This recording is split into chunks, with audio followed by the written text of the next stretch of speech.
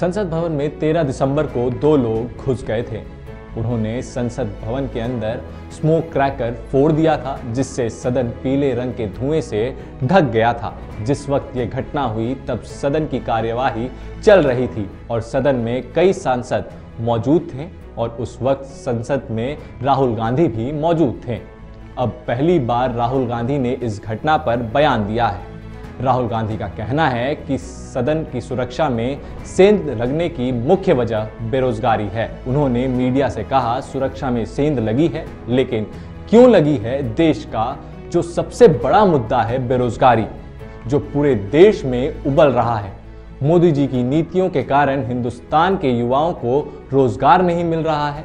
सुरक्षा में सेंध जरूर लगी है, लेकिन इसके पीछे सबसे बड़ा कारण बेरोजगारी और महंगाई है।